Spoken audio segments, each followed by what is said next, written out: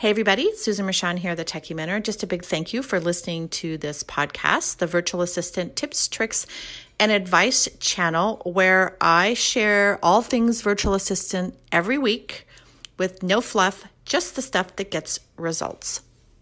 Hello everyone and welcome to this week's episode. Today I want to talk to you about list building. And specifically, I'm going to give you some quick tips to help grow your list of fans and potential new clients. So first off, list building is just a way to generate a list of potential clients as well as existing clients who are interested in you and your business. And a lot of virtual assistants, actually a lot of online businesses, don't spend enough time generating leads and building a quality list. So list building is where you create a list, as I said, of prospects, even your own clients, that you will build a relationship with over time using email. So this is an email list.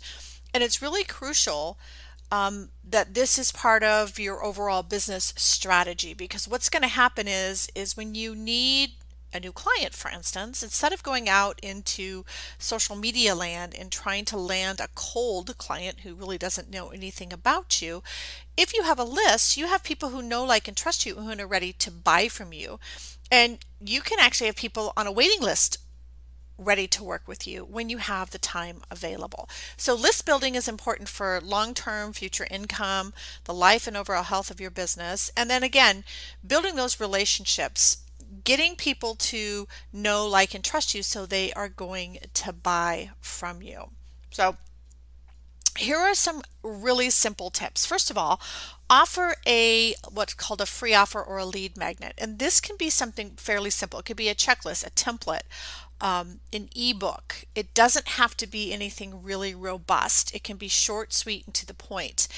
And what it's going to do is it's going to allow you to solve one problem that your audience has, because you don't want to give them too much. You want to give them one thing that shows those people that you know how to help them. And this goes a long way in starting that relationship. They're trusting you because you've helped them solve a common problem. And you have to realize that, when it comes to building a lead magnet, you want to look at kind of the FAQs. What are the most common questions people ask about the service that you offer? How to build a WordPress website, or, how to write great copy, whatever it might be, how to organize your inbox.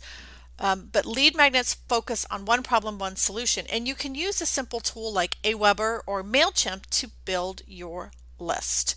And in your lead magnet, you want to have that call to action, which is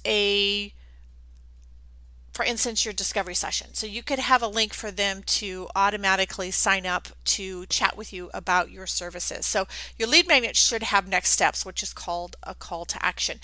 And then once they get on your list, you could continue to have a conversation with them. So here's what you want to do. Once you create your free offer, is you want to drive traffic to the free offer, because that's going to start that know, like, and trust factor. It's going to also show them you know what you're doing. You understand their problems and how to solve them. Other ways that you can build your list is you can hold a free webinar. Now, number one, always recommend you have a lead magnet. Okay, number two is you could have a webinar that is all about your lead magnet, and that could be your call to action. You could teach them something. You could show them how to do something. You could explain an in-depth topic.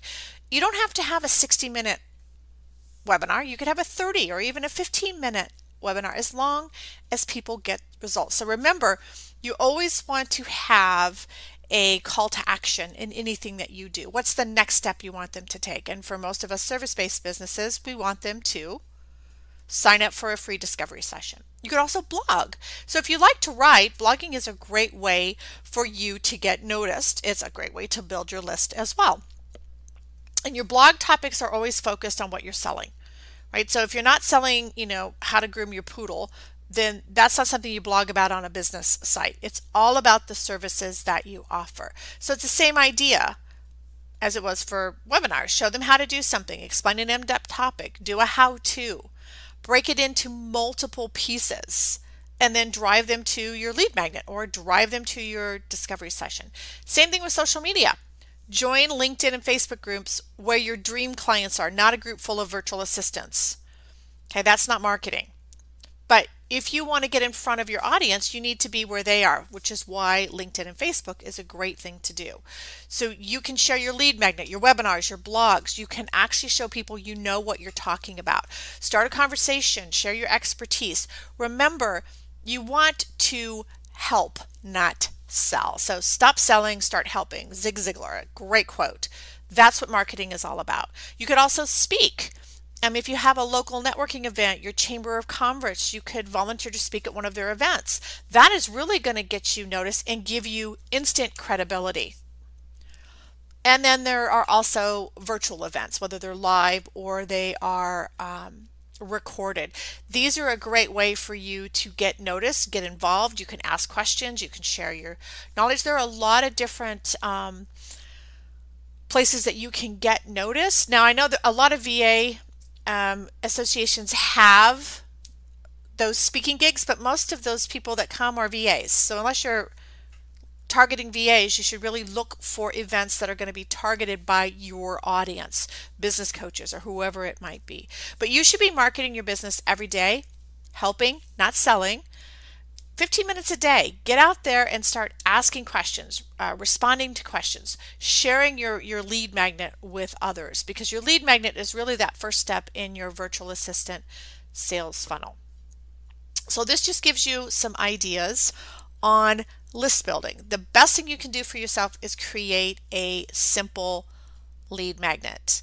And that's really going to get the ball rolling for you when it comes to growing a list of people who know, like, and trust you and who will buy from you because they know you can help them. So thanks for listening, and I'll see you guys next week.